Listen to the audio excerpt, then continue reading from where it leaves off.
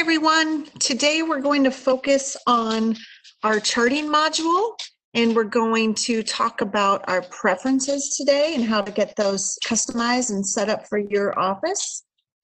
So when we talk about charting preferences, what I'm talking about when we look at the chart is what colors show up on your odontogram,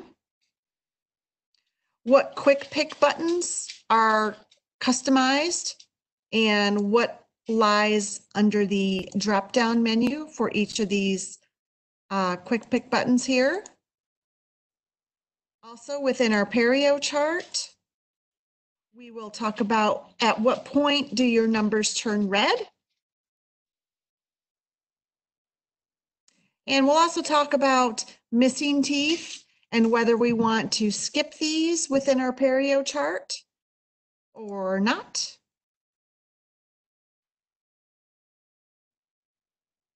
And let's get to it. So that's going to be our focus for today, short and sweet. From our practice management screen, if we go to our file preferences, this is where our default settings lie for our software. So we have a couple of tabs here that are going to pertain to your charting module. You'll see we have a perio, a chart, and a quick picks tab. So we'll go ahead and start here with the perio. You're going to decide what path or process you want to chart in. Anytime in these preferences that you see an asterisk, it's basically telling you that this choice is workstation specific. So if you select, this option for this workstation, it can very well be different on your teammate's workstation. I know that not all providers perio chart in the same order. So this is where you're going to go ahead and select the default for that particular workstation. If your default isn't here, like I said, we're taught differently, and over the years kind of formed our own routines and paths. You can set your own path up if you'd like. And basically you see it's telling you the buccal number 1 here, the lingual is going to be on this side. So if you want to, chart that one first, you're going to go ahead and put in the numbers, the path of which direction you want to go in. So you can create your own if your path isn't there. Use previous perio data when starting a new exam. This is a nice popular feature. So anytime you pull up a patient's perio exam who have had one in the past, it's going to go ahead and populate that last exam that was there. So you can see right away what your previous numbers were. You can also select to print your perio chart in color. If you want to show patient alerts when you populate your perio chart, you can do that as well. This right here is going to determine at what point does your perio probing number turn red. So if you want it at 5 millimeters, 4 millimeters, what have you, you can go ahead and select that there. Indicate teeth width. So you have the option to go ahead and indicate teeth with these conditions here. Implants is a very popular one to have selected. And then this here, auto advance should skip indicated teeth that are missing. So this is a good thing unless you're charting and probing, your implants. Because an implant is actually considered, a missing tooth. So your perio charting would actually skip that implant if you check this box. I know some people probe them, some people don't. So it's up to you, how you want to select that there. And then again, these are some colors you can pick from. I usually just leave all this information as it is. When we take a look into our charting tab here, this is where our custom colors come in here. So I typically like to go off the good old red and blue pencil days, where existing was blue, proposed was red. I know some offices like to chart their proposed as green. Green means go, green means, green's the color of money. That's the thought process I hear from several people, but I stick with the blue and the green. I also change anything I refer out to orange, so I can simply just select it. Anything rejected, I kind of just do like this yucky pea green kind of, and I'll put my walkout as a green as well here. So, you can go ahead and customize these colors. One thing to consider is your condition color. So any condition that you chart is going to be the color you pick here. Now, taking into consideration, we can have a condition, a cracked tooth. We can have a condition, an abscess.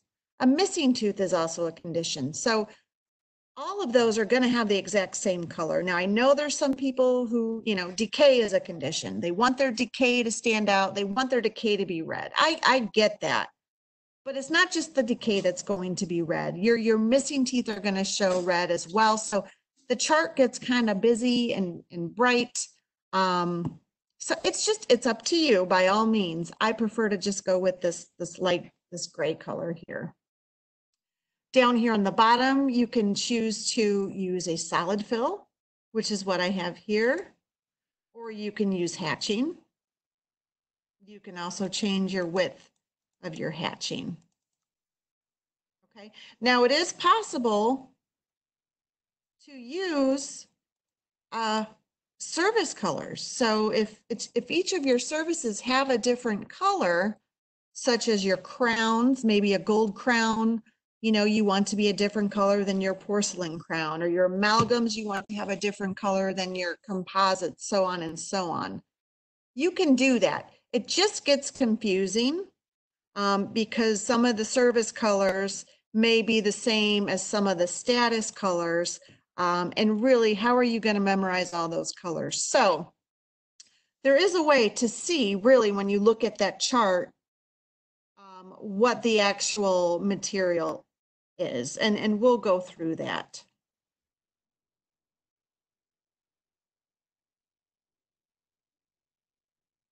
You can also set up your default surface view here, and we'll get into that when we take a look at our chart. Now, if you're a pediatric dental office, you would want to uncheck this. This says use permanent dentition for default. So if you're a pediatric office, you're probably going to want that primary dentition defaulting. So you would go ahead and uncheck that. Okay. Moving on, quick picks here. This is where we're going to set the main quick pick button.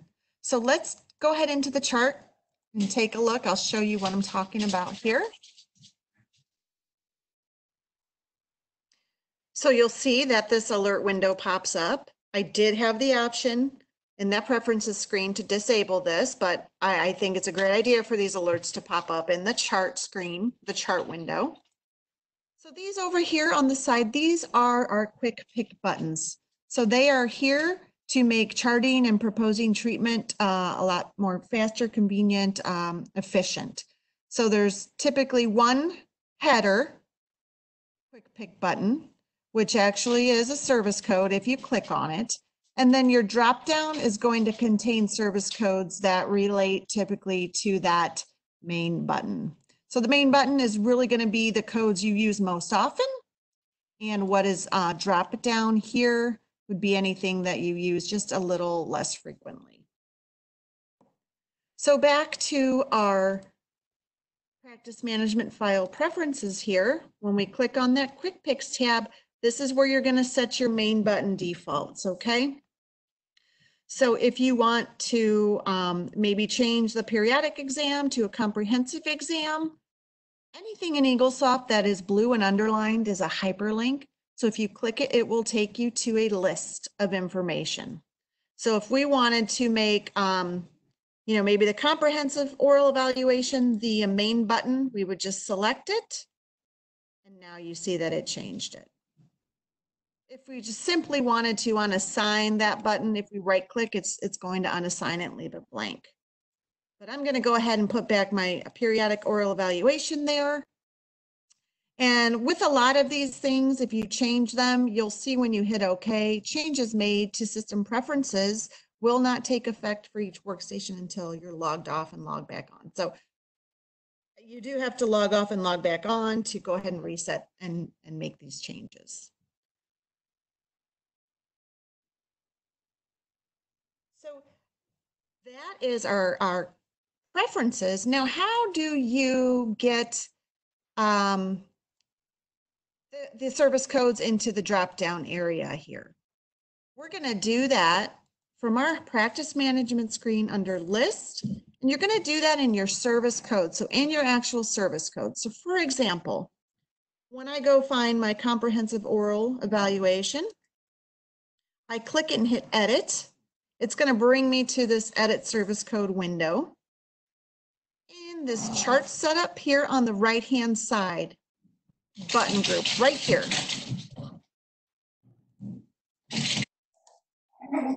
So this is where you'll go ahead and pick. When you go to that drop down, it's going to have a list of all of those main quick pick button headers there. So you'll go ahead and pick that corresponding button group of where you want that code to lie.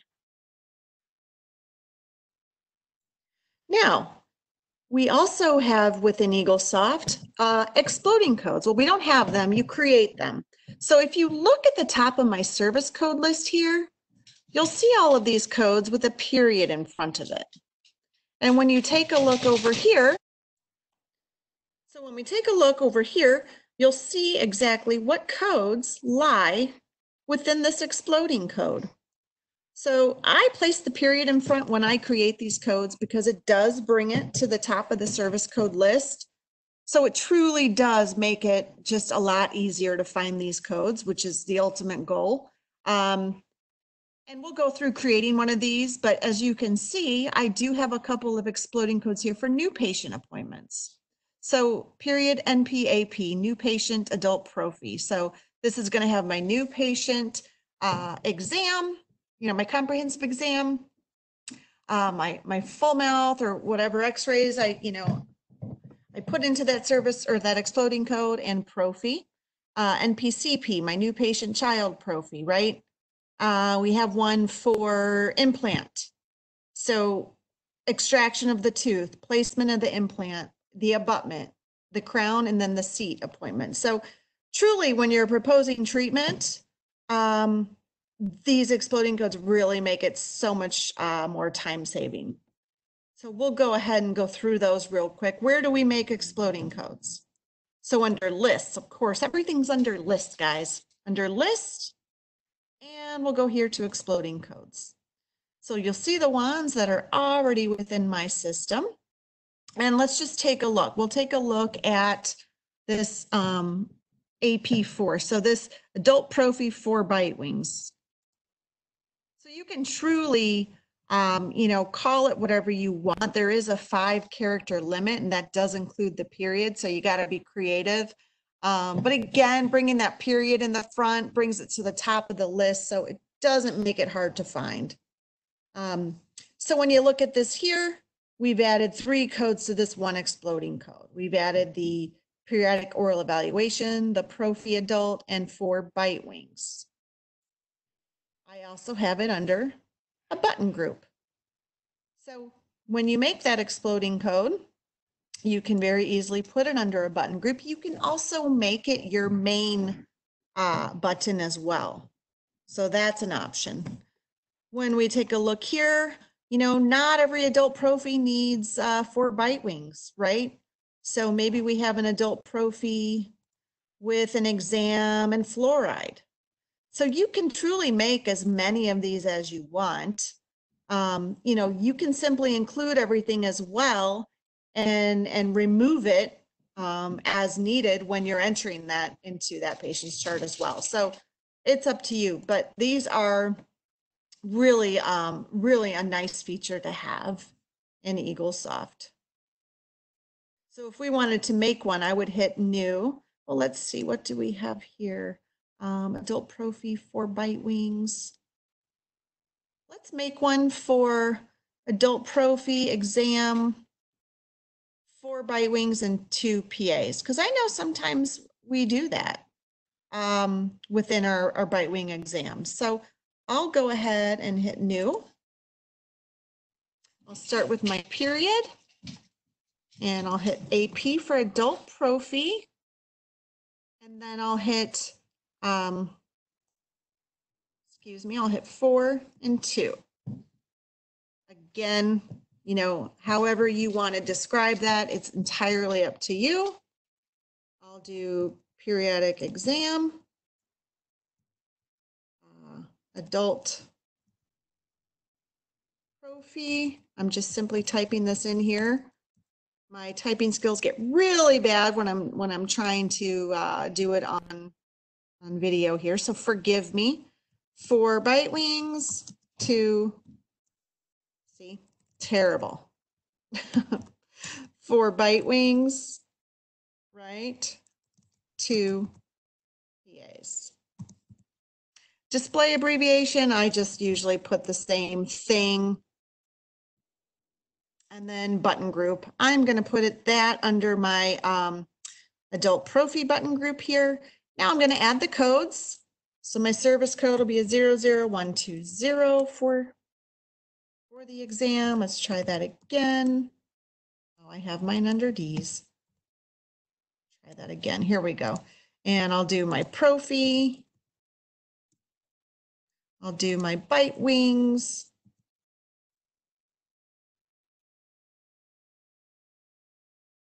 And if I can remember my codes.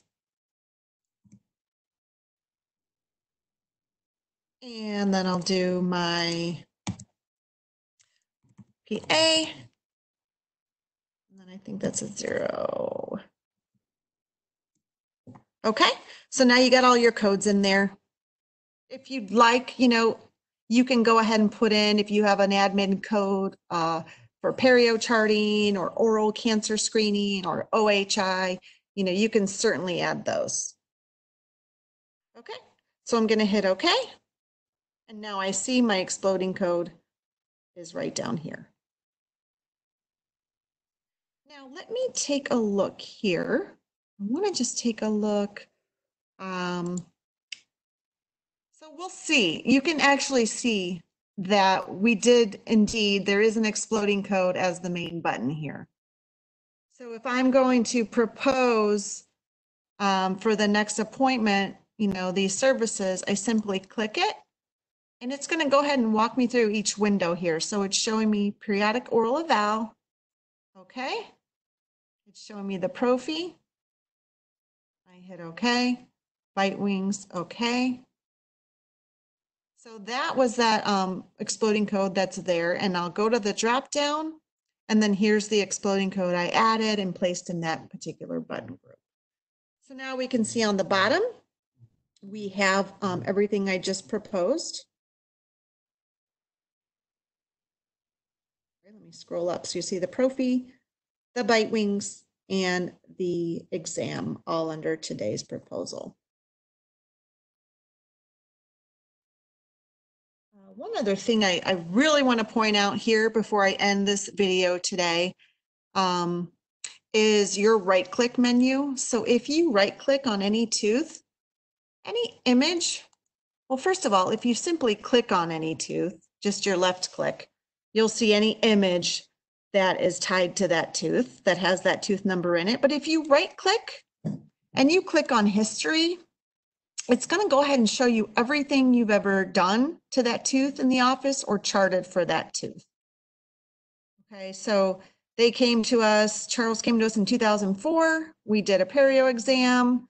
We charted a mesial drift condition. We completed in 2011 a resin. So everything that's ever been done or charted on that patient will show in your right click. You can also edit from your right click menu.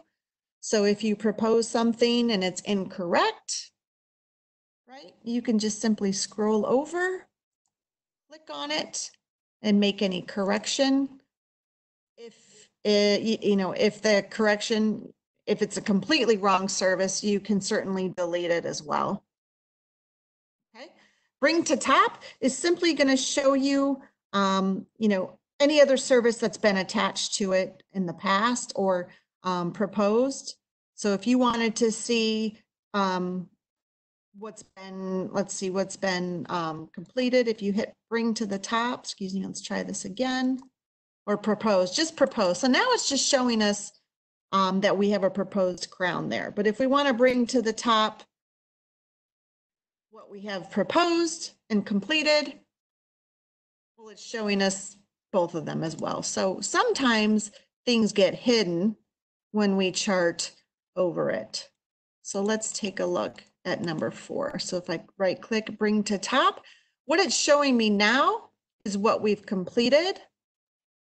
Okay. We can already see the distal drift there. Let's take a look here.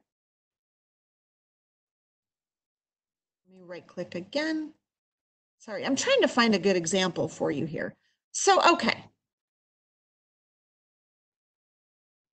Let's see here.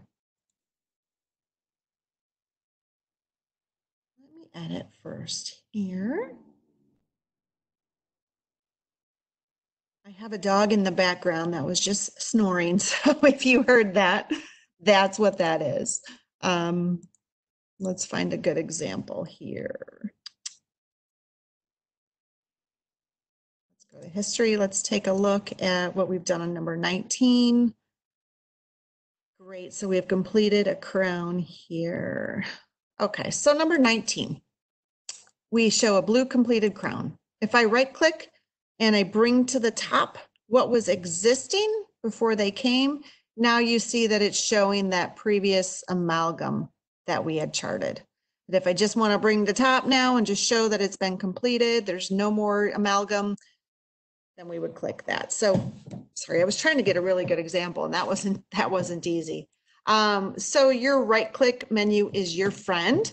Another great feature of the right click. So if we want to add a watch to a tooth, if I right click and add watch, it's going to ask me which surfaces I'm watching. So maybe I see a small incipient lesion, on the mesial on x-ray.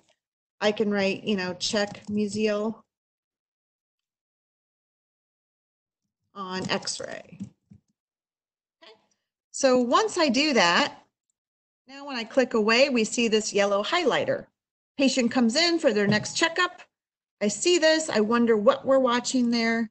If I right click and hit view watch, it's going to show me exactly what I marked last time. So I'll know what I'm checking, what I'm watching. And then if it's time, like that incipient lesion has progressed and it's time to do a filling, I'd simply right click and hit remove watch. And then I could go ahead and propose, my filling there. Okay.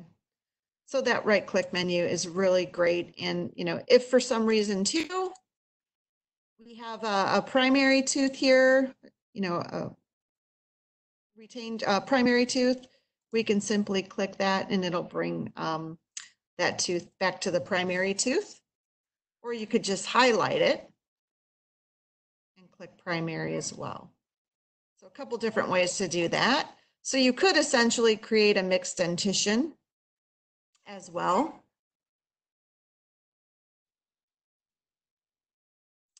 But I'm going to go ahead and stop here. The goal was to really go over those preferences and how to get those set up.